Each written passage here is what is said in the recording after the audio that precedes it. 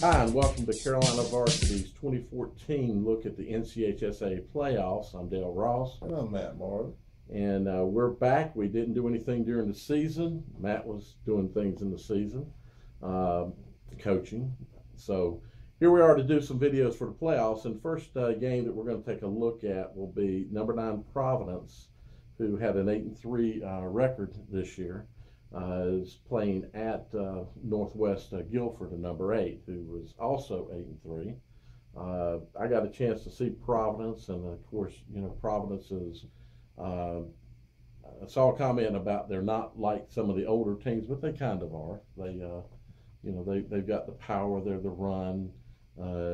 Justin Harden is using the option. I know you got to see them in conference and play.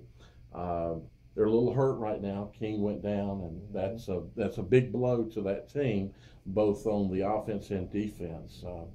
I compare him a lot to Spencer Shuey. But anyway, I think this is a game that obviously 9 and 8 sometimes can be very, very tough games. I understand, as you'll tell us, Northwest Guilford's switched to a spread offense. So be interested to see how this goes. But I think it could be a very competitive game. Yeah, well, Northwest Guilford, we took a look at them last year. They played Mallard Creek in the playoffs, and they were a wing T team. They have switched coaches. Their head coach now was the former offensive coordinator at Northern Guilford. So they've switched offenses. They are a spread type of offense. Last week they lost to East Forsyth in a big game, 36-13. I think for Northwest Guilford, them being at home is going to help them a lot. Read some things about their environment up there. It's going to be a big crowd. For them having a Charlotte team come in there, you guys know how they feel about Charlotte outside of Charlotte. So for Providence, you guys will, you know, expect that. Of course, you know, we faced Providence a few weeks back, and you know, they're very impressive. Their size on the offensive line, you know, is very strong. Most people think of them as a run team, but they have ability through the air. Yeah.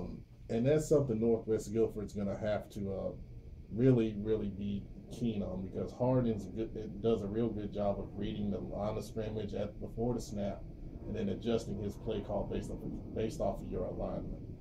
I think Northwest Guilford's going to have to keep them off balance on defense. And they really have to get on top, because you saw what happened with Catholic. Catholic was able to kind of get on top of them. Providence made a good comeback, but then you know, kind of went back and forth. But you always want to kind of make a team like Providence play from behind and make them feel the pressure, especially on the road in the playoffs. Right. These guys have been battle tested though. So with Providence, Northwest Guilford has some athletes, and they can throw the ball. They're a totally different type of offense than from last season. I think you want to keep things in front of them, don't allow the big play, especially at home.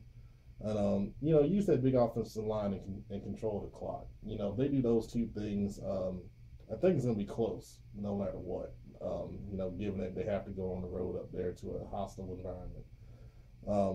You guys are going to see a real good game up in Northwest Guilford. I think so, too. So hopefully the Providence crowd travels well. I'm sure they will. I'm sure they will. And I hope everyone has a good, safe ball game. Thank you. Sweet 99 for all you can eat while I'ma stuff my face to a funky beat.